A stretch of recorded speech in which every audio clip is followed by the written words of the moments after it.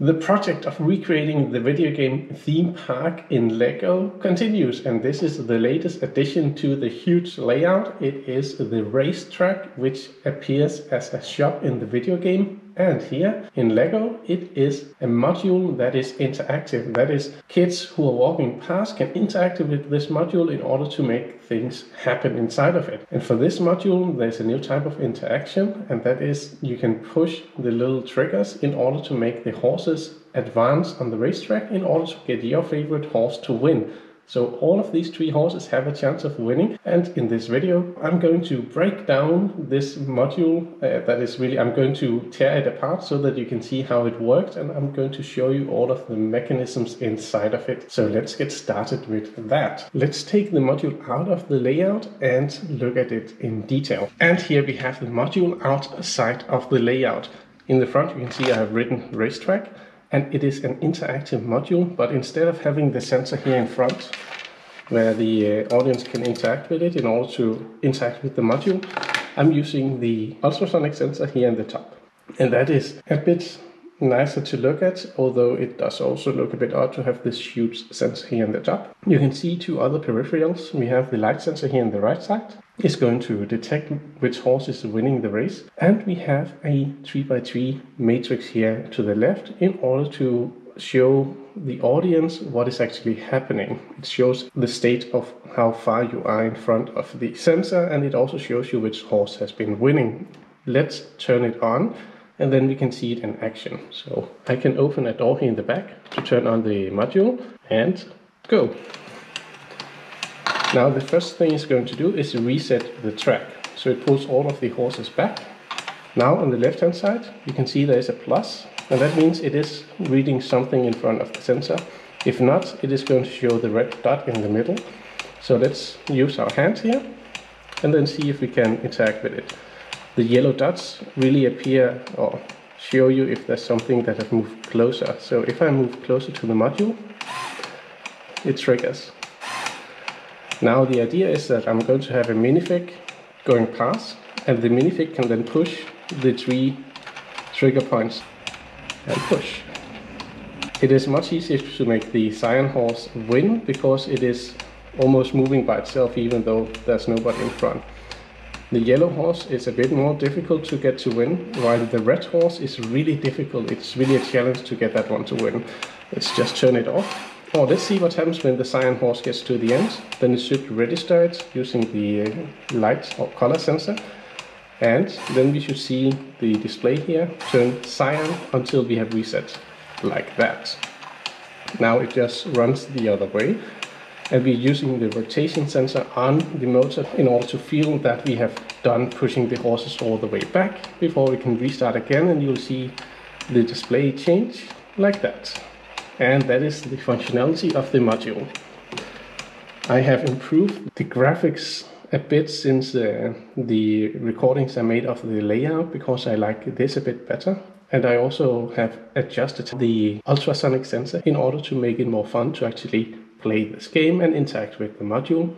Can I improve it further? I'm sure I can. And this is just like all other modules going to be improved over time, but I think it's good enough now to show you how it actually works.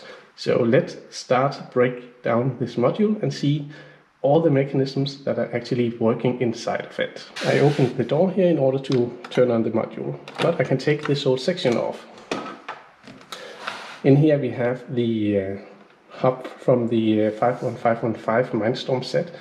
Similar hub as you see in the Spike Prime. I can turn it off here, and you can see the firmware running on this hub is a bit odd. It's showing in a strange color, and that is because this is the first time I'm using Pybricks in order to run a module in this whole layout, this whole project. And I have to say this works extremely well. I really like how Pybricks have been able to make it easy to upload the firmware onto a hub and also interact with the hub, since I can just turn it on. And then if I press the button again, that's how it turns on and starts. I prefer this to the LEGO standard software where you have to select your program first and then you have to turn on the program. So I think I'm going to put Pybricks on more modules in the future. It's definitely a cool project. Here in the back you can see 3 motors and 3 sensors. So it is completely filled to the brink with peripherals. We have the ultrasonic sensor, we have the light matrix from a Spike Essential set, and we have a color sensor right here. Down underneath we have the 3 motors, which I'm going to show you when I'm breaking down the module. First of all, we have the motor that is going to pull the horses. I can even turn this button here in order to help that sensor or that motor turn the horses a bit if that is necessary. It hasn't really been necessary so far, but it's nice to have. Here I have a little helper that can help me get the trigger unstuck in the front. That has helped me when I was designing the module, although I'm not sure that it's going to be necessary here. But let's break it down so you can see what actually happens inside of it. Let me put this back. Let's first take a look at the track. You can see that the minifigs here can go in and push these 3 triggers, moving the horses. Why is that possible? Well, let's take a look here. And underneath you can see we have a motor here. It's 3 of these motors I'm using for this module. So the standard ones from the Mindstorm set. The motor here is actually running the trigger mechanism. So if I'm using the little tool I had from before, that we can turn the trigger mechanism, and that is because we have a single axle going through, running these 4 gears up here. So let me keep that up, and you can see it again, turning like that. Really simple. Doesn't use as much space as what you have seen in previous interactive modules, although it's also not as fast and fun as you see in those other modules, but that is a trade-off. The triggers themselves, well, let's take a look inside. If I remove this, you can see what's happening in here. Let me just turn one of them around. You can see we have a gear here, and that is simply being pushed by these little pushers. 3 of those, and let's see what's happening under this section. How do I get into this module? Well, it's not as serviceable as previous modules, so I have to actually kill it. But what don't you want to do for my video? The sensor here didn't start in this position, it was actually 2 studs back, but I found that having it a bit forward like this makes it much better at actually registering movement in front of it. So that is that sensor. Very simple setup. As for the ones here on the sides, let's see what happens if I kill this part. Okay, yeah.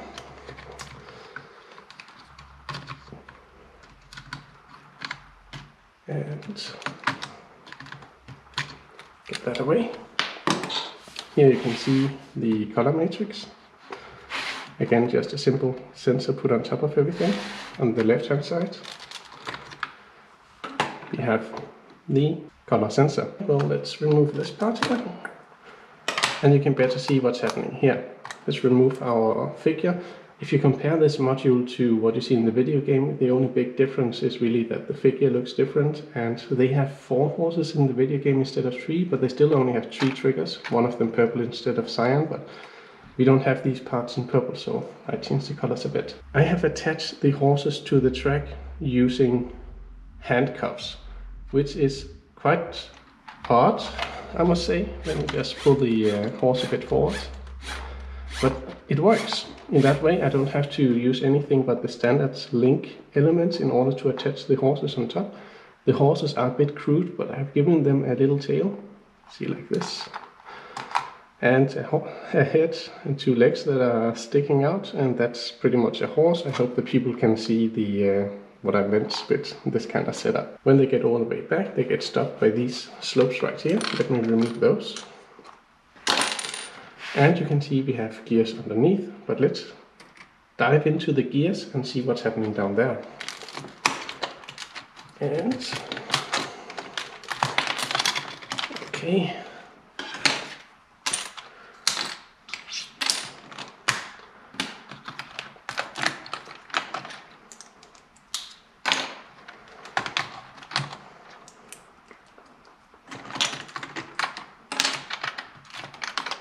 Here you can see how the gears are going from the triggers, the pushers, into what is pushing in underneath of this whole track. And when I remove this part, you can also see why I had to use this big brown box in the back to hold the hub instead of putting it down into the base that I usually do in such a module. And let's remove the sensor here. Let's remove the horses, the yellow horse, and because then you can see what's going on here. Let me remove that. I can remove the hub, and suddenly you can see a lot of gears inside of this module. Yes, let me see. Okay, here we go. As you can see, there are a lot of gears, and this is why there's no space for the hub down here. Let me remove this as well and reveal even more gears. There's a motor under here just pushing the track, and that motor, you can see a little of it right here, but not much because it doesn't do much. It just pulls the track, nothing more. You saw the other motor before, and that is here. So I have two motors just in this section here, and that is because this single motor here is running all of these gears, and this is a very crazy setup. Okay, so I showed you the trigger mechanism here, just pushing the tracks like this. That is what they do. In the middle here, I have a lot of red gears. The red gears can roll on the axis without interacting with them. They have no resistance, so to say. The gray gears do. When you turn the axis, the gray gear is activated.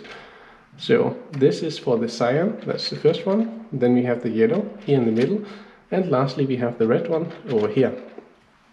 And that is for pushing the 3 horses, and I have gears all the way through in order to make sure that I'm pulling from 4 gears at the same time to minimize slippage and just to have the function be somewhat reliable and nice looking. Now when I'm pushing a horse forward and the motor isn't running, well then there is also energy being distributed here in the back.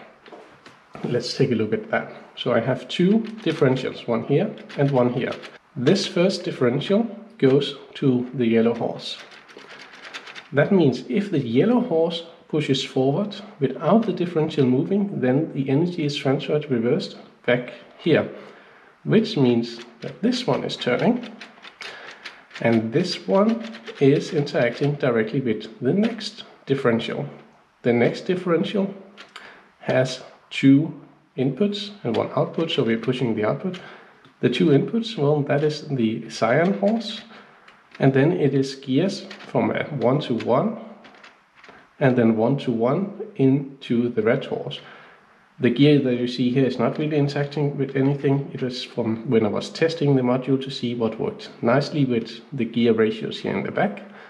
But in other words, this gear here, or this differential here, is really pushing the 2 other horses.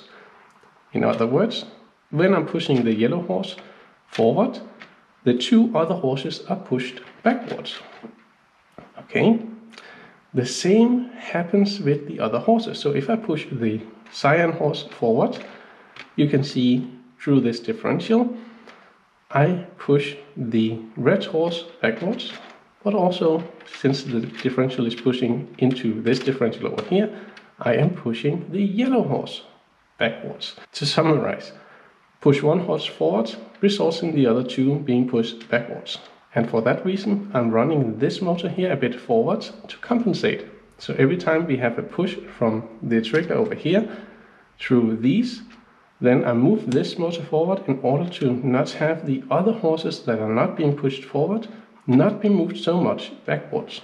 And it also means that if no trigger is activated, something is still moving forward. Mostly it's going to be the cyan horse, because the whole mechanism to the cyan horse is really nice and loose, meaning that it has an easy time actually being pushed. The yellow horse, you can see I'm going directly to this differential and then to the yellow horse, also means that it's moving really nicely. However, the red horse needs to go through all this mechanism here in the back and has a little harder time to be moved forward. That is also why the red horse is the most difficult one to get to win the race, but it is also the greatest satisfaction when you actually make the red horse win, which is possible, it's just difficult. This is the mechanism of this module, showing you why it took me so long to actually design the module and make it work, or at least make it work somewhat. I still think I can improve the code for the hub, but mostly because I want to make victory animations for whichever horse is winning. That would be really cool. Or you might come with suggestions in the comments below of how to improve this module. At least this is what is happening underneath of it. It's super complex from a mechanical standpoint, but also really satisfying to see everything working together. And that is what I wanted to show you in this video. I hope you enjoyed it and that you are going to stick along, hang on and see what I'm going to build in the future, because there's going to be other complex, fun modules that I'm going to add to this theme park. For instance, I have still not built the most exciting ride of them all, and that is of course the roller coaster. I'm still waiting for parts for that, but I can assure you it will come in the future. So I hope you enjoyed the video. Take care, have fun, and I hope to see you next time.